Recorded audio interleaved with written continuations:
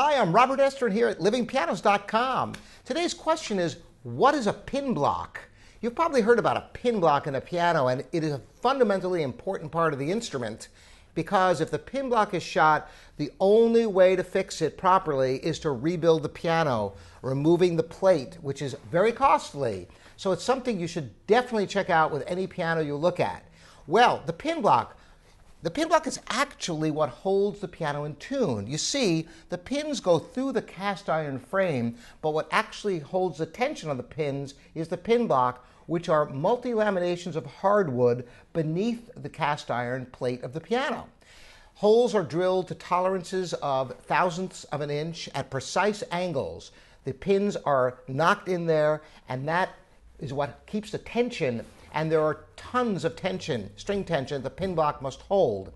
Now, you can't really see the pin block. You can remove the fall board of the piano and look at the underside, but generally you can't really see much from there. I mean, it would be very rare to see cracks underneath there. I guess a disaster pin block, a piano that maybe was dropped, might have cracks. But so how do you know if the pin block is good or not?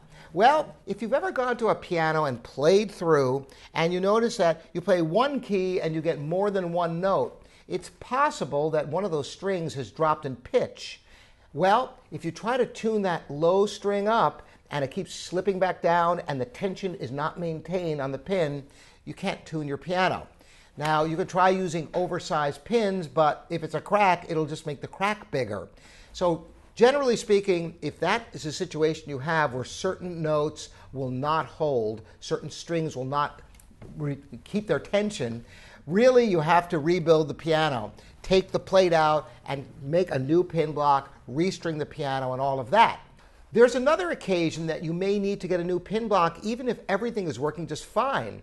Well, let's say you have a piano and it's been restrung a couple of times, and they use the original pin block. There's nothing wrong with that. In fact, you can go up 0.02 of an inch in the pin diameter each time you restring.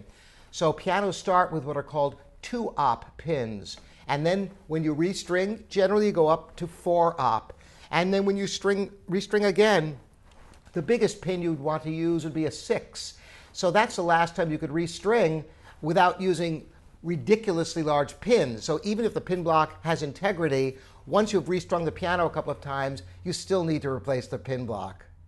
So something very important to look for in pianos. Thank you for joining me, Robert Estrin, and this is all about pin blocks today. See you next time at livingpianos.com.